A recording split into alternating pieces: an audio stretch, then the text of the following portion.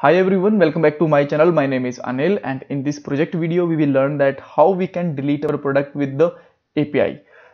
Why we need it? So obviously we are just making a e-commerce project here, and maybe our product is outdated, this is not available in market, there is any kind of reason, right? That's why we just want to remove our product from this list. So how we can do it? For that we need a API we already created in the last video. If you want to watch that, link is given in the description box. And in this video we will integrate this API with React.js. So what we need for that, first of all we need a button for delete operation, then we'll add some style on this button. After that we will call a function on this button and we'll pass a ID in this function, and at the last we will call our delete API and pass this ID to this delete API, and our product will be deleted, and we'll test this flow many times after adding more products and remove products and all, right? So now let's start.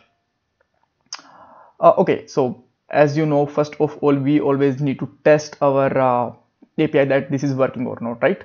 So I'm just going to add a product. Let's say my product name is X product, and I'm adding some random images to it, and let's say price is 10,000 bug. X product is a description, and let's click on the add. So this is added, and we can just see that inside our product list with the ID number 12. So I just want to delete it, so I'm just going to remove that one and opening a new tab so that I can just show you from a scratch. We need to select a delete method from here, and now select our API URL. So we need a 8000 URL API and delete. This is our path, and after that we need to pass here our ID of product, which is 22 here. So let me just put here 22 and click on it.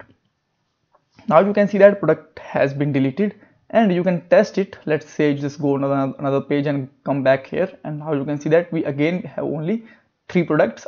Product with the ID 22 has been deleted.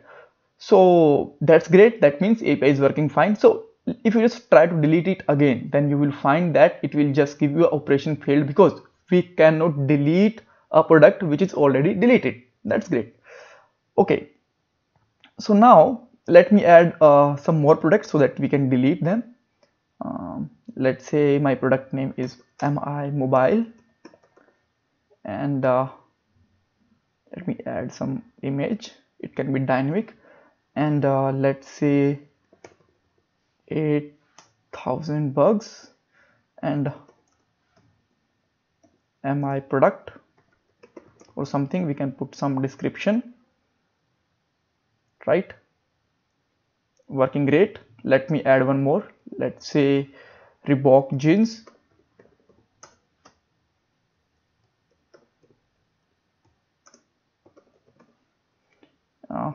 let me add one more image for that, and this is again a random image, some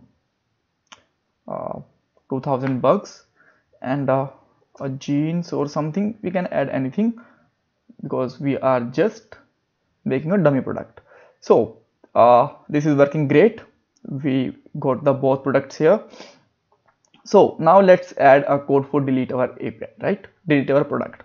So for that, let's go inside a src folder, and we are just written this code inside a product list. So let me add one more column here, which is operations, because after some time we will add update operation also, so that I just make this column name operations. And just let me take one more column again, and I can just simply take a span here,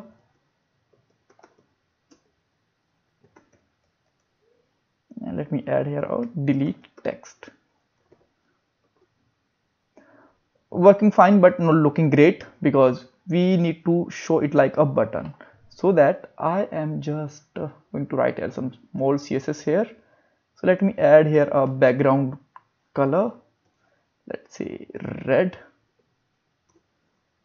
color, let's say FFF or white, padding let's say 3 pixel, border radius 5 pixel, and you can add some more padding if you want. And color you can change if you are just thinking that this is a bright red color, right, like this. Alright, and we can just add here a cursor also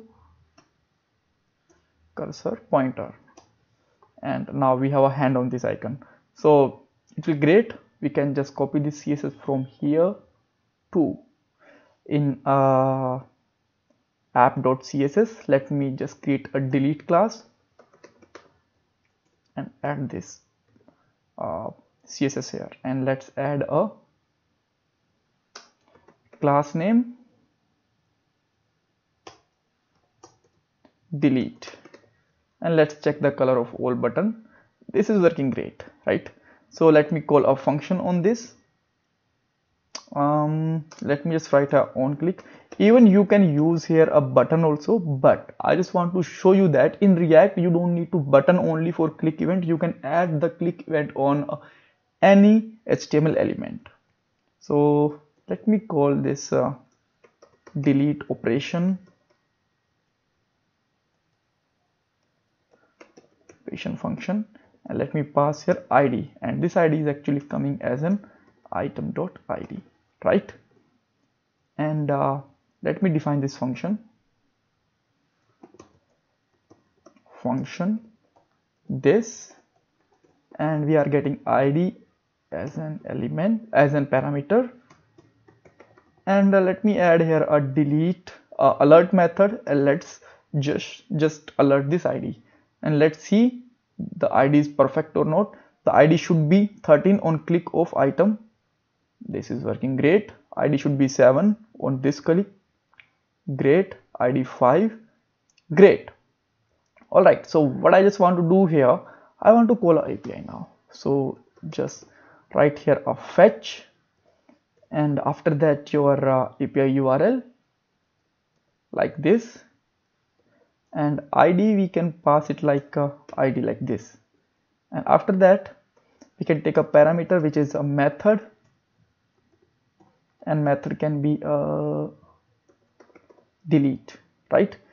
And we can handle it with the promise, or you can use here async await, right? So I like to use here async. Let me take a result variable, await for it, and it will return again a promise. So what I can do here, I can just simply take here a result dot json, and we can add await again inside it, right? Like this. All right, so now what we can do, we can check that what is coming inside our result console.warn, right? And we can print it.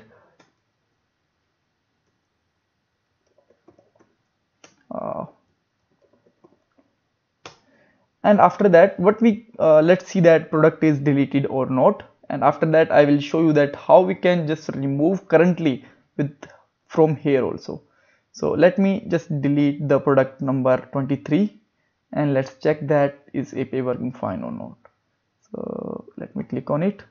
Here you can see that our delete request is sent, and we got that product has been deleted, but still this is present here. It will just delete from our DOM element after refresh. But this should not be a great approach, right?